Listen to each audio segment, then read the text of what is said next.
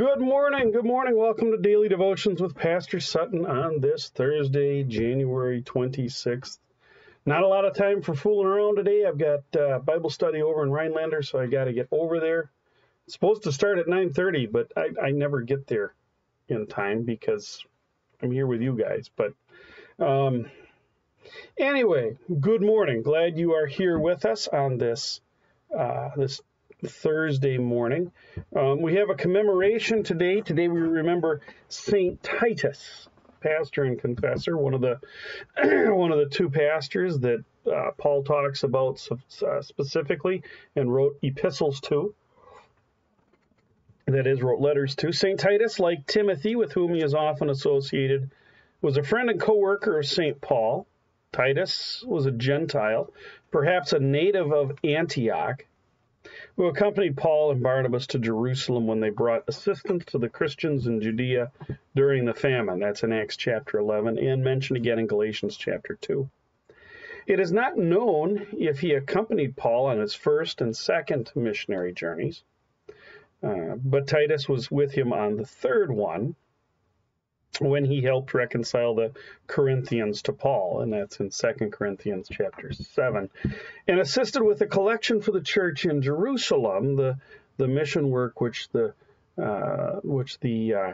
leadership of the church in Jerusalem had put upon Paul in 2 Corinthians 8. That's mentioned. It's also in Acts. It was probably on the return to Jerusalem that Paul left Titus in Crete, and that's we know that from Titus chapter 1. Afterward, he is found working in Dalmatia. We hear about that in 2 Timothy.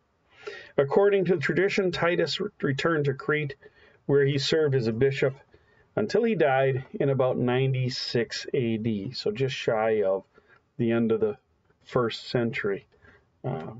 So today we remember Titus, St. Titus, pastor and confessor. Let's see who else is with us here today. Geraldine and Neil, good morning. Michael, Kathy, and Mike. I wonder if that's a typo. Anyway, good morning to you guys. Jill and John, good morning. Jerry, good morning. A little bit of snow out there, huh? 3 inches of heavy wet stuff. And Deb, Grant, good morning to you guys. Verna, good morning. There's Renee. Good morning, everyone. A nice white blanket of snow. Yeah, okay. Well, good morning, Renee. There's Bonnie piping in here. I'm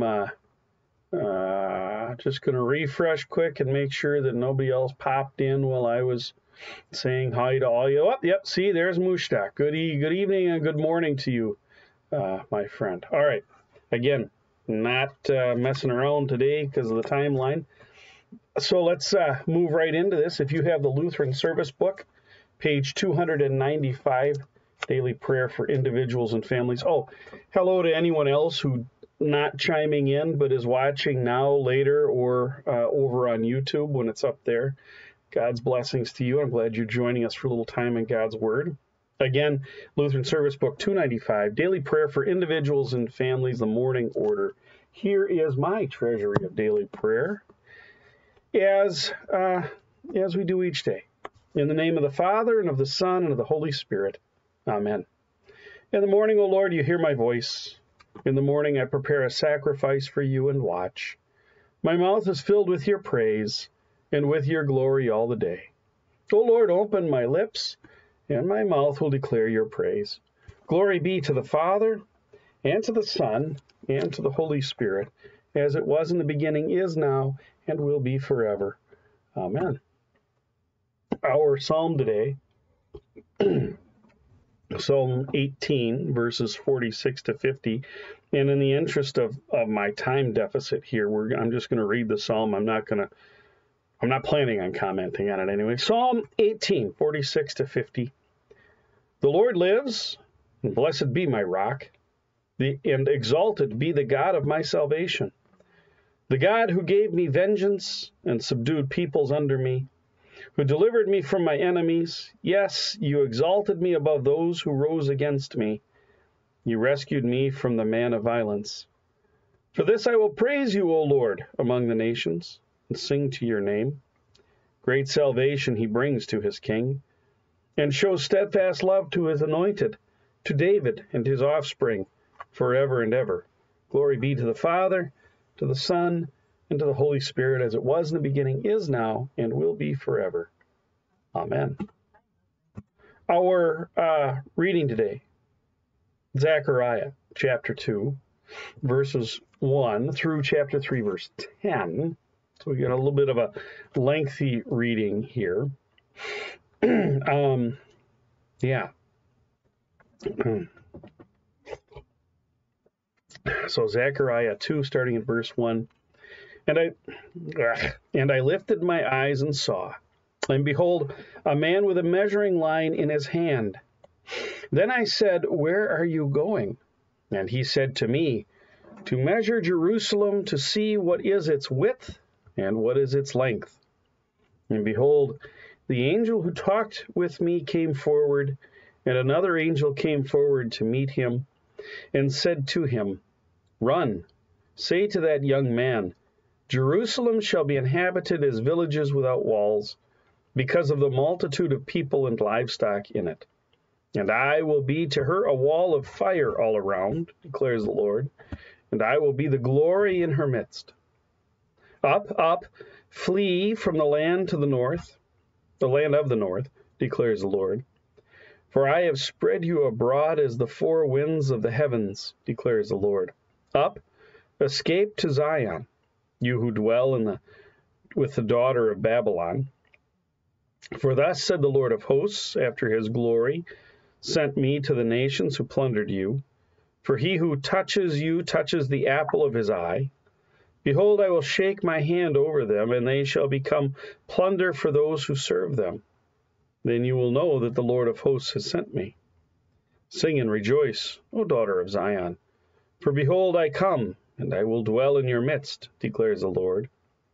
And many nations shall join themselves to the Lord in that day, and shall be my people. And I will dwell in your midst, and you shall know that the Lord of hosts has sent me to you. And the Lord will inherit Judah as his portion in the Holy Land, and will again choose Jerusalem. Be silent, all flesh, before the Lord, for he has roused himself from his holy dwelling.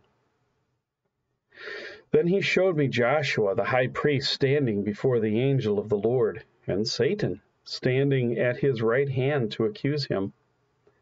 And the Lord said to Satan, The Lord rebuke you, O Satan. The Lord who has chosen Jerusalem rebuke you. Is not this a brand plucked from the fire? Now Joshua was standing before the angel, clothed with filthy garments. And the angel said to those who were standing before him, Remove the filthy garments from him. And to him he said, Behold, I have taken your iniquity away from you, and I will clothe you with pure vestments. And I said, Let them put a clean turban on his head.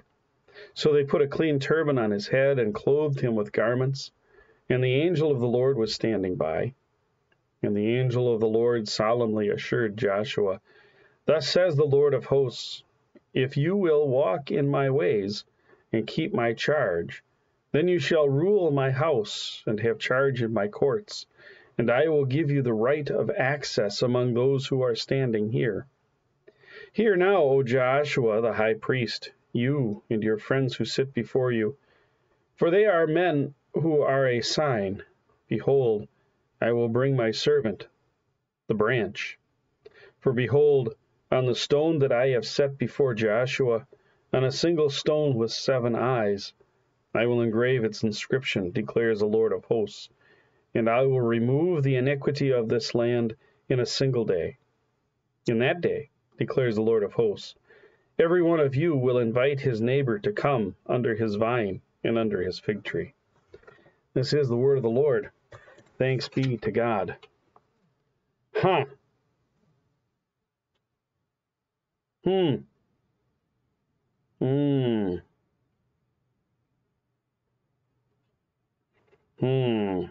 Well, you know what?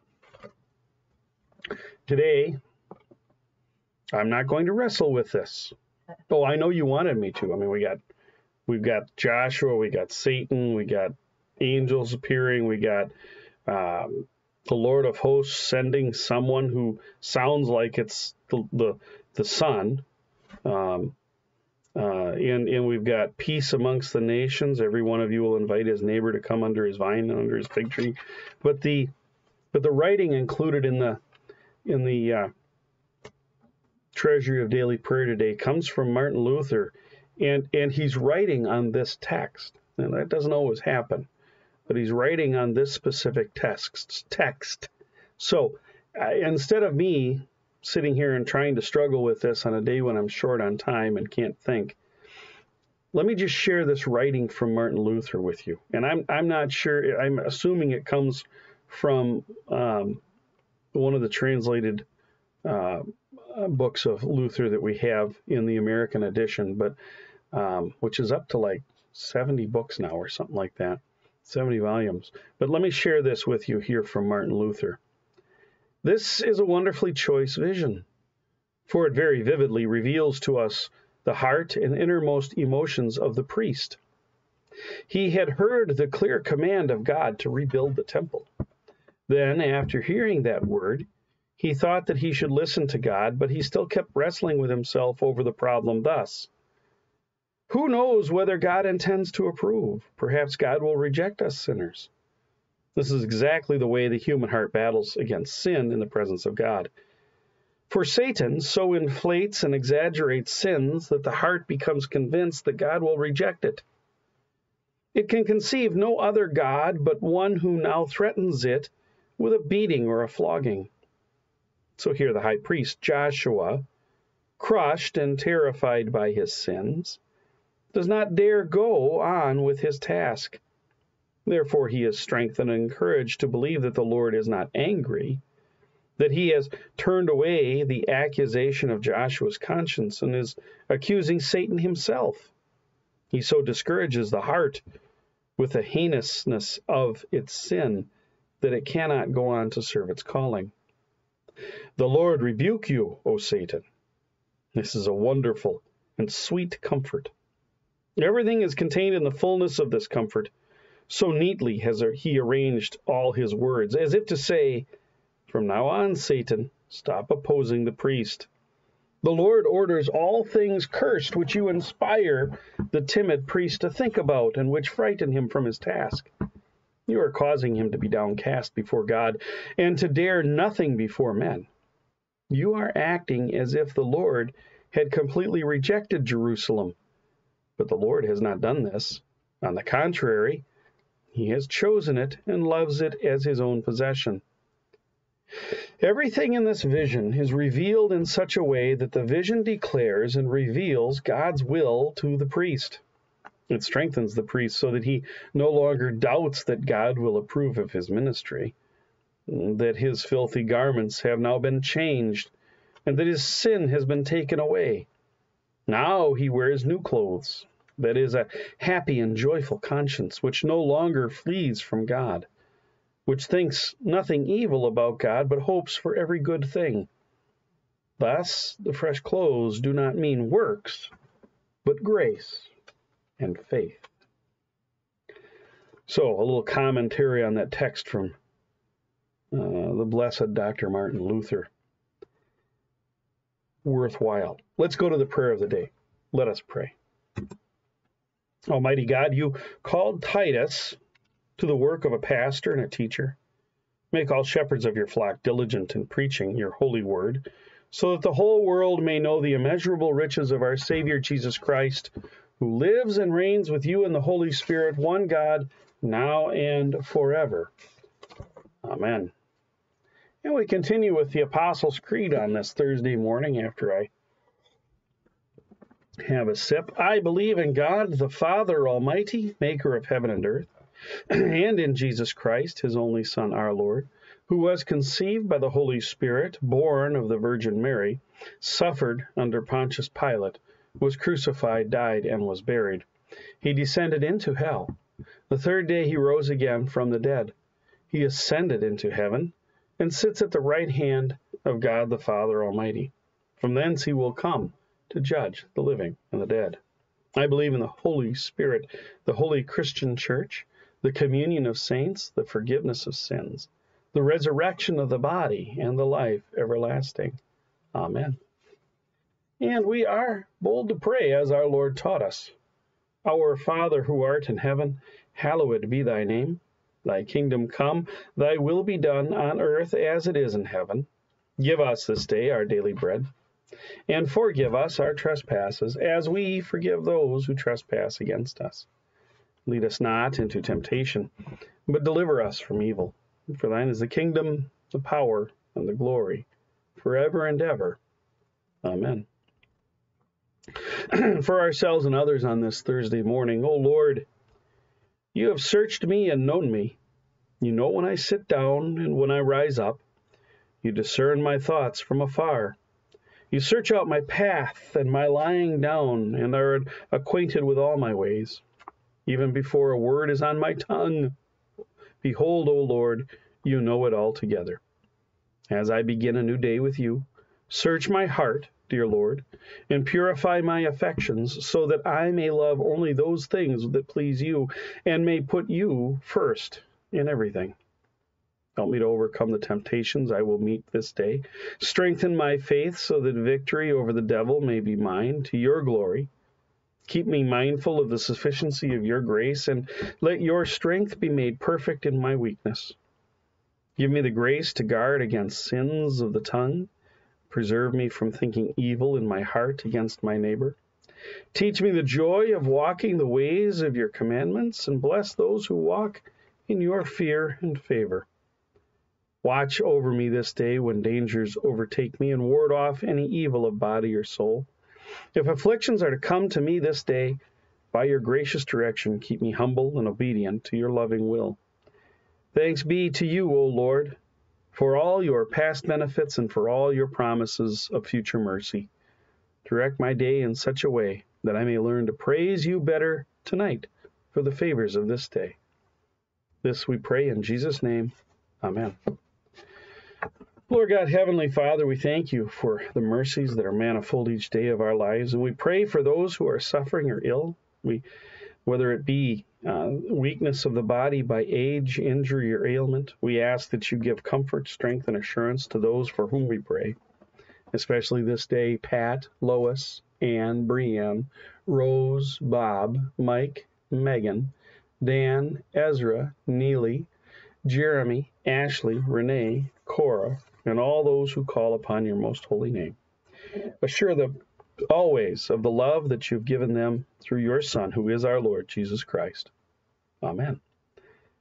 Almighty God, merciful Father, who created and completed all things, on this day when the work of our calling begins anew, we implore you to create its beginning, direct its continuance, and bless its end, that our doings may be preserved from sin, our life sanctified, and our work this day be well-pleasing to you, through Jesus Christ our Lord. Amen. I thank you, my heavenly Father, through Jesus Christ, your dear Son, that you have kept me this night from all harm and danger. I pray that you would keep me this day also from sin and every evil, that all my doings in life may please you. For into your hands I commend myself, my body and soul, and all things. Let your holy angel be with me, that the evil foe may have no power over me. Amen. Let us bless the Lord. Thanks be to God. Well, my friends, yes, quick today. But that brings our devotions for this Thursday to a close. I need to get myself up to Rhinelander, but I got to upload this to YouTube first. So God's blessings and peace be with you, and we'll see you back here tomorrow, Friday morning, for our daily devotions together. God's peace.